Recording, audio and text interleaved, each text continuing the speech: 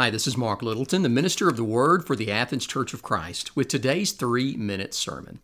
In 1 Thessalonians chapter 5 and verse 11, the Apostle Paul writes these words, "Therefore encourage one another and build one another up, just as you are doing."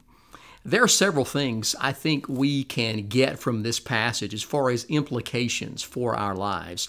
When Paul says that we are to encourage one another, I think that tells us something about the nature of relationships that God wants us to have in our lives as Christ followers.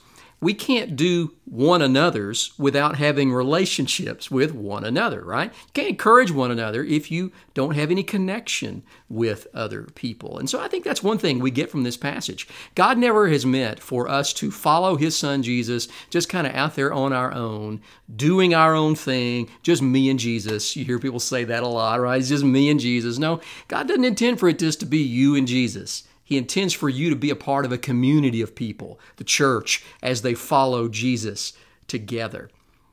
But then something else very significant I think we get out of verse 11 of 1 Thessalonians 5, and that is one of the most significant one another's that you'll find in the New Testament is this idea of encouraging one another, building one another up.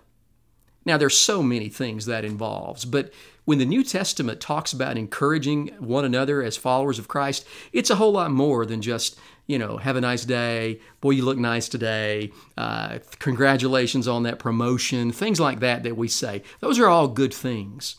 But when the New Testament talks about encouraging one another, it's talking about motivating other people to draw closer to Jesus. And so here's my challenge to you today. If you are a Christ follower, what are you doing to encourage other people? What are you doing? What are you going to do today to help move someone else or motivate someone else to draw closer to Jesus? Because that's what we're supposed to be doing with one another. And listen, life can be discouraging. There are all sorts of things that push us a little bit further away from Jesus. And so we need those relationships to keep pulling us back and saying, hey, here's Jesus. You need to stay connected to Him regardless of what's going on in your life. And then my challenge to you, if you're not a Christ follower, would you consider Jesus and who He said He was and what He came to this world to do?